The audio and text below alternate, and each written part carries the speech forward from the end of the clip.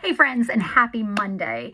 So I wanted to come on here and I wanted to give a message really quick. It's just going to be a short one, but I want to tell you a story, something that happened to me yesterday. And I love how oftentimes the Lord will put me in situations for the very purpose that he has something that he wants me to see. And yesterday, I believe that that was exactly what happened. So we were on my way to my sister-in-law and brother-in-law's house, and I decided that I needed to stop at the store while my husband went to get gas and pick up some things for lunch. Now, we were coming over to her house at around lunchtime, and so I didn't want to come empty-handed with no food. So I said, drop me off and go do your thing, and then meet me back here and we'll go. And it's a 2-hour drive that we had yet to go. So I was kind of just getting all the things together in the grocery store, and it has a Starbucks in it. So I ordered my coffee, and then I went over to pay for my small amount of groceries that I had in my cart.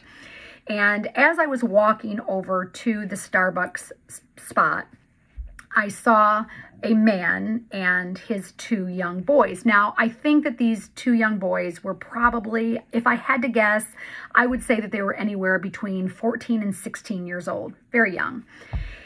And the boys had 2 drinks in their hands apiece, and then they had a box of donuts. And when the dad was with his cart, pushing his cart, he kind of almost ran into me. And so, of course, I looked up and I was kind of startled, and I said, "Oh, excuse me." And he didn't say anything.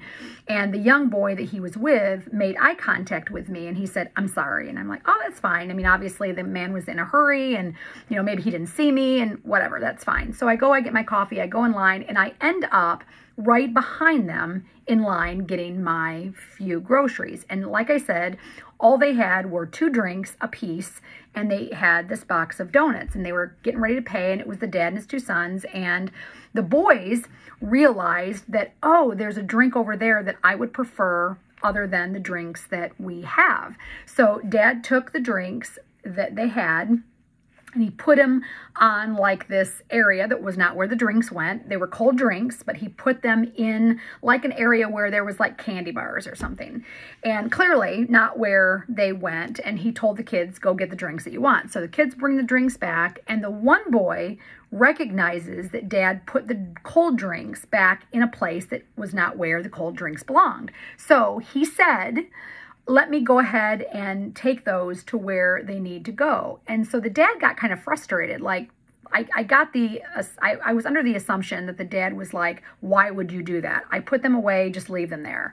And so the kid, who looked to be the younger of the 2 boys, said, "No, I'm gonna go put them back where they go." And so he had the drinks that he had just got, the new drinks, and he took the 4 old drinks, and he was gonna obviously go and put these 4 drinks away where they went. And the dad got really irritated, and he's like, "Put those down, give me those drinks, I need to pay for those drinks." And he was really irritated, and he was really mad. And so the boy was kind of a little startled by that, you know, and here he was trying to do the right thing. And so he took the 4 drinks, put them back down, and then gave the dad the couple drinks that were the new drinks that they were going to choose to drink. And even after he did that, he still managed to make the right choice, went back to where those old drinks were. Maybe it was weighing heavy on his mind. And he said, "I'll be right back. I need to go put these drinks back where they go." So I watched him go over, and not just like put them close to where they went. I mean, he took all 4 drinks and lined them up exactly where they went in the cold drinks section. And then he came back. And I wanted so desperately in that moment for he and I to make eye contact, because I wanted to just kind of whisper to him, "Good job." But he didn't look at me, and I didn't want to go out of my way to say anything, because again, he was someone else's child, and, you know, whatever. So they finally get up to the register. They're paying for all of their things, and the dad is treating the cashier not very kindly. I mean, he wasn't doing anything horrible. He just was rude. And he was very quick and very matter-of-fact in his dealings. And I watched with great observation these boys looking at their dad. And I paid attention to how they were watching him as he treated this cashier very poorly. And I could not help but think how badly this broke my heart. Because the truth of the matter is, Our children are watching us. Are they not? I don't have to tell you this. You already know. If you are a parent, you know that our kids are watching us. They are watching our movements. They are watching what we say. They're watching what we involve ourselves in. They are watching when we make poor choices. They are watching when we choose to watch TV that is like complete filth. They are watching everything that we are doing, and they are forming their ideas and their opinions and their values based on what they see in us. Is that a great responsibility? Yes, it is. Absolutely. And having children and raising children, it's a great responsibility, but they're watching. Grandmas, grandpas, mimis, papas out there, your grandbabies are watching you. They are watching how you interact with people. They are watching how you offer forgiveness towards other people. They are watching as you speak to the cashier, how you are handling discomfort and how you are handling adversity in bad situations and circumstances. They are watching you as you converse with the person who is serving you a meal at a restaurant. They are watching how you talk to their teachers. They are watching you behave. They are paying attention to what you are saying, and they are forming, again, this basis, this foundation of the way that they see the world. This foundation lens from which they will see and view the world is being formed by what they are observing in your life. And it matters. It matters. I just told somebody today the best, the greatest gospel message that you could ever show is through your life, not through your words. They are observing how you live, how you act, how you carry yourself, what you allow them to do. Like, I know it doesn't seem really horrible that the worst thing that you could do was leave cold drinks out for someone else to take care of in a store. I understand that's not a terrible thing. But those small things that we compromise in our life and the small compromises that we demonstrate to our children will eventually be the way that they handle situations. So one day they're going to be in their mid-30s or 40 years old, like this man with his boys was.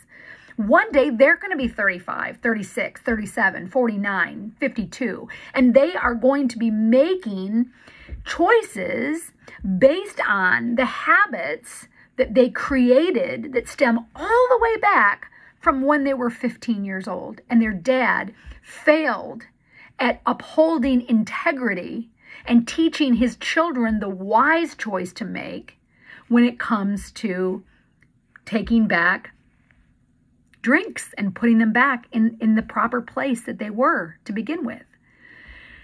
So my whole entire point in saying all of this is be wise when you make these choices. Be wise because little eyes are seeing you. Whether you are a parent, whether you are an aunt or uncle, a grandma, a grandpa, whether you are a teacher, whether you are just someone who at some degree has some sort of authoritative responsibility over young minds and hearts, people, you have to know that these little ones are watching you and they are making choices in their life based on what you have demonstrated to them, what you've shown to them, what you have suggested to them through the way that you have lived your life. So it is a great checkpoint for ourselves. You know, the first thing that I did is I got in the car and I started to explain the situation to my husband. But before I did, I said, I want to give a caveat to what I'm getting ready to say. And I want to thank you for being a man that was always filled with integrity when you were raising our daughter. Because of you, she is an adult now who can make good choices and good decisions because you didn't compromise. Not just compromise in your faith. You didn't compromise in the small little choices, the small little decisions that you were a part of making the entire time that she was growing up. because you understood that little eyes were viewing you and little ears were hearing you, and it matters. It matters. So I just want to encourage you today, if you have influence or authority, or if you are, have any kind of authoritative role in the life of any young person, whether or not they're a young small child, whether they're a middle schooler, or whether they're a young 20-something, it's all relative, right, to how old you are. If you're 72, chances are your 50-year-old daughter can still benefit from the way that you make choices, right? The way that you live your life, the way that you honor God with your decisions and choices. So it's all relative, right? Do you have influence over anybody?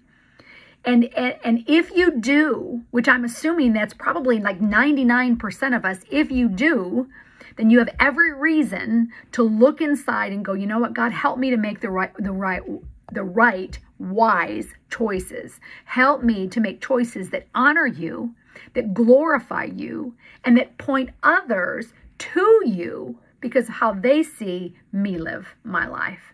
I hope that this has encouraged you today, friend. Just a real life story that I wanted to share with you today. I love you. I am praying for you, and I'll see you next time.